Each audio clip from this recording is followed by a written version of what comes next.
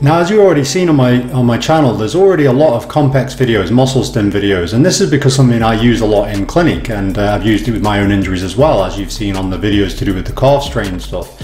But basically, this video is more about some research done more recently, just looking at like knee surgery, so the rehab from knee surgery, including muscle stim as part of the protocol to get you back to normal and back to sport.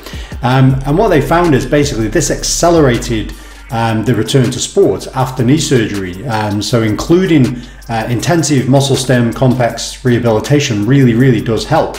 And this is no wonder when you think about it, because when you've got pain from surgery, swelling from surgery, you've already had a problem beforehand, so obviously there's going to be issues around muscle atrophy and wasting and all the rest of it from pre-op.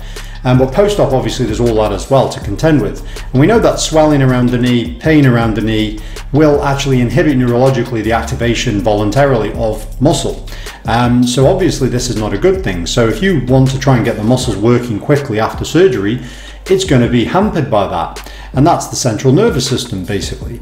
Well, obviously using a muscle stim, you can bypass the central nervous system. You can actually start to recruit muscle and enable the rehabilitation process to start when voluntarily it wouldn't be able to. And I saw this myself with my calf strain, where in the first 5 days of tearing it, it was just a floppy nothing. It would not contract, I couldn't tense it, but I put the muscle stim on from day 2 and started to contract it and started to build it up. Now, obviously I built it up slowly, but it still nonetheless enabled me to do something that I couldn't have done. And if I hadn't have done that in that period of time, I would have got a lot more wasting.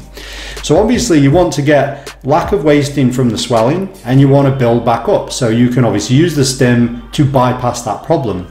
Another problem is that, you know, you've got different fiber types. You've got the slow twitch and the fast twitch. Well, we know already that doing or getting the fast twitch fibers, the strength fibers, to really even work, you need a load that's sort of above a 70% of a 1 repetition max.